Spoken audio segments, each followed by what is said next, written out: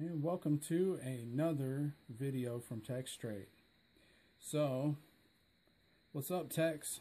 I am responding to a request from Sandro Franco. So, shout out to you for asking some good questions about the Nike Plus running app. I had not had a chance to try it out, so I went ahead and took it on a test run. So this run and this video is for you. You left me a comment that said, nice video, first one in YouTube with a real exercise. Let me ask you this, and you mentioned that you have an iPhone 6 and use the running app, and wanted to know if you compare the iPhone 6 with the Gear S. I don't believe that you can. I don't have an iPhone 6 to try that out, but as far as I know, you can only use the Gear S with Samsung devices. I have used previous Gear devices like the Gear 2 with other Android devices by manually downloading the Gear Manager application to other Android devices. So it is possible to potentially use the Gear S with another device like say another Android device that's not a Samsung, but I don't think you can use it with an iPhone 6. But also you mentioned trying out the Nike running app with the Gear S, so I went ahead and did that for you because I do have the ability to do that. And so I'm going to make this video for you and everybody else that has been tuning into the videos. And so that was your next question.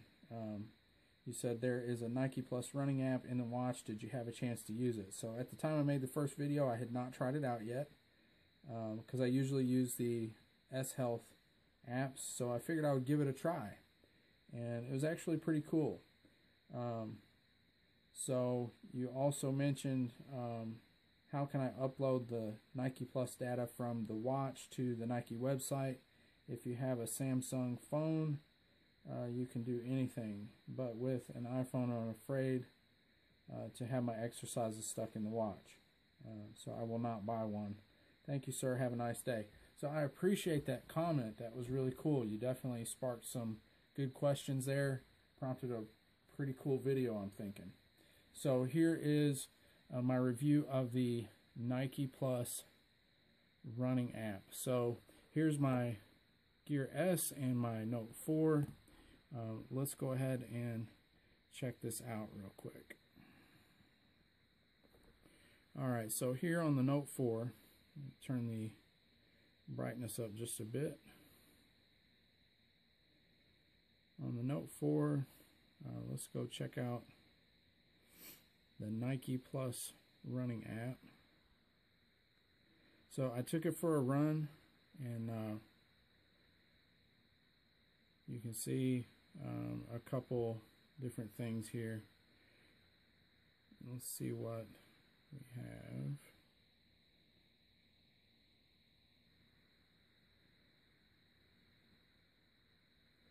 Alright, so there is the run that I took it on. It actually says I went on 2 runs, but I actually just turned on the runner for a second just to see how everything works. So one run wasn't actually really a run. Now I didn't take my phone with me because I wanted to see how the runner would work without a phone strapped to me, because I'm not a big fan of having a phone strapped on my arm while I'm running. So this is actually information from the watch. So that was really cool. So what you're seeing right now is actually data that was given to me from the watch to the phone.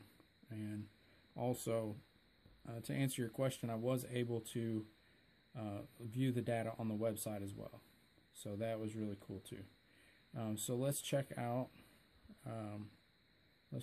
what happened in the app. Right here is the running app. You can see that it shows in the app I ran 1.35 miles. As you know, in my last video when I reviewed the S Health app, it said that I ran 1.5 miles. So there is a little bit of a difference between, the distances read, and that's kind of normal, even with GPS. Between different apps and different devices, a lot of times you will have a little fluctuation in the distance. I did see there was some calibration that you could do in the Nike running app. So if you know that there is a certain distance you're running and you know exactly how many miles that is, you can put that in and do a calibration for that. So that was a pretty neat thing that I saw. One thing that I didn't like about this particular app compared to S Health is that it doesn't keep track of your heart rate while you're running. I think that it's really cool to be able to keep track of that, just so you can see, how much cardio you're getting, and, certain points in your run, what parts of that track is really working you good. And because I actually do a run in the hills of Kentucky here in the U.S., so a lot of inclines, so it definitely works you really well. So it's nice to see those, those spots. But it did, however, give me spots in my run that were, some people refer to it as a heat spot. You'll see here in the video, when I pull it up on the website, it's going to show us places in the run, red spots, where my pace slowed, and those are inclines. And when I actually tried out an app called Runtastic with the Moto 360, which is what's on my wrist, I might do a review of this watch later on. This runs Android Wear. This app, Runtastic, actually kept track of more things like incline. Like it let me know that one of the hills that I went up was 100 feet, that I went up an incline. So that was interesting. But back to the Nike Plus running app. This was a really cool app. I was pretty impressed with it because it kept track of my run. It also allowed me to play music that was already on my device. I could just swipe over, and because when I started my run, it just allowed me to swipe over. You can also connect to Facebook with it right from the watch. The cool thing about it was, even after I got away from my phone and it said Bluetooth disconnected, it attempted to connect to my Wi-Fi. So I stepped a little further away just to make sure I wasn't connected to my Wi-Fi, and it went ahead and connected to my 3G, and it also connected to GPS. And so here's what it looks like. I'll go ahead and just begin a run, even though it's going to kind of mess with my statistics on my profile. I might just create a new one. So you got play music. You can click yes. Connect to Facebook. I just skipped that because, it's just not for me. So there you have it. And so it will tell you, that it tells you the time and all that. And so there it's going. And it looks like it's actually playing through my Bluetooth headphones that are sitting off to the side probably. I might even throw up a video I never have posted yet of some really cool Bluetooth headphones. The Motorola HD headphones, the S11s. They're pretty cool. I believe that was the name of those. I'll throw those up if I get a chance. I actually did a video unboxing of them. But they're a really good set. They seem to work great with all the Samsung Gear devices. And they did work with these, so I was really happy about that because I already had a pair. They're great for running. They got full HD quality sound. So I've been using those for quite some time. So you can see here that it's showing me where I'm at, and that I'm not actually going anywhere because I'm not running. So let's stop this, and that way it doesn't think I'm being lazy. So you can, its run is paused. You can, start it again. It says that it's keeping track of my heart rate. Maybe it did. So let's stop it. And there you have it. So there's one of the watch faces. You know, that I didn't really go over a lot of those in the last review. Those are things that you can look at if you purchase this watch. But I've definitely been really impressed with this watch. You know, there's definitely a lot to offer with it. It really impressed me that it's got so many capabilities, you know, independently without the phone. And this particular watch face really looks nice. So I'm going to go ahead and pause this video, and we'll take a look at the computer and see what kind of stuff transferred over to the website, and that way you can see what stuff goes from the watch to the website. So to answer some questions, the only issue that I could really see if you buy this watch and you're an iPhone user, the problem is, in order to install things and do certain things with this watch, you have to have some type of an Android device. Most likely you're going to be better off with a Samsung to actually install certain things. So even though you could transfer your run from the Nike, you would really need a, you know, you could transfer it from the app on the watch to the website very easily. The problem is, to do the initial setup, you're going to need, you know, a Samsung Android device to really get started with everything, and, you know, keep up with installs and updates on your watch. So my advice would be, and my advice always is, because I'm really an Android user, would be, you know, give up the iPhone and get an Android, or be like me and get, you know, multiple devices for different things. I tried out an iPad for a few days, and I ended up selling it. And you know, actually, a lot of times you can get pretty much what you paid for stuff by selling it on eBay. I recommend using the auction instead of buy it now. So that's something to think about. I recommend Samsung devices very highly. I've been happy with every single Samsung device that I have bought so far, and I do not get paid to promote Samsung, I promise. But I also have been pretty happy with this Moto 360. You know, it actually runs Android Wear, so it's totally different than the Gear. The Gear runs Tizen, so it's a completely different setup, but I like it pretty well. The only thing about it is, it does not have any type of speaker or anything like that. It does not. It has no capability for calling or, you know, things like that. It does have some things about it that I like better than the Gear, but overall, the Gear S is a superior device. Samsung is always ahead of the game. They always have the better device. You know, for the power user, it always comes down to the fact that Samsung always has more features.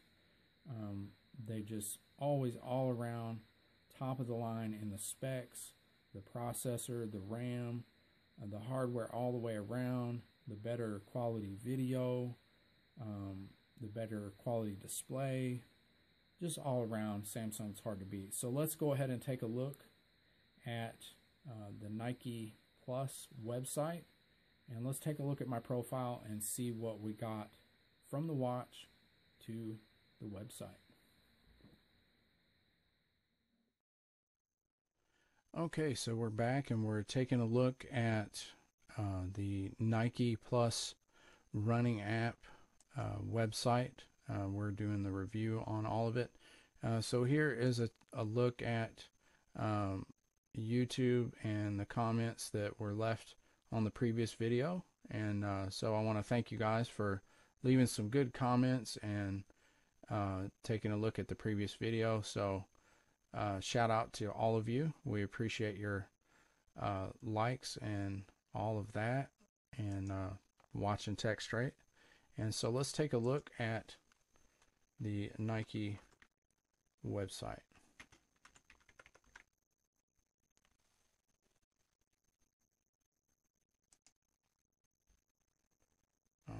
So there we go. Let's take a look.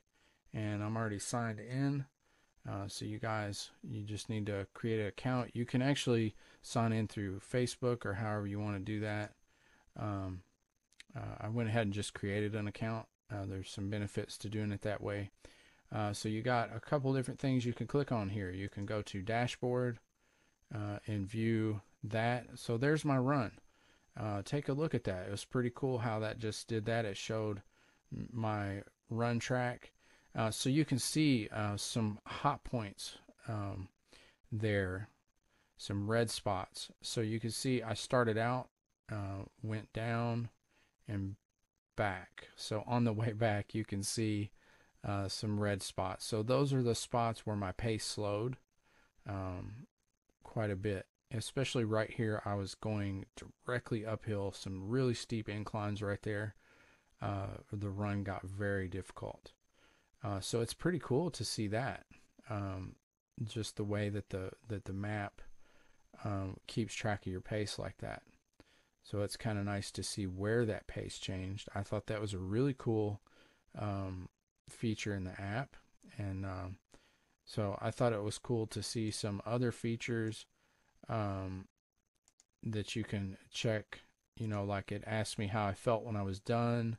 You know, and you know, like it asked me, you know, how do you feel? Gave me some icons to click on, one of which was unstoppable. I felt pretty unstoppable after that run. Felt pretty great. It allowed me to play some music that I had on my device, just like I did on the other run that I put in the last video. So that was pretty cool. I thought it was nice to have that music integrated, just like in S Health. So that was pretty cool. It'd probably take me a little time to get used to that app, but I like the fact that you can look at it on the website. I think that's really cool. Now with S Health, you cannot do that.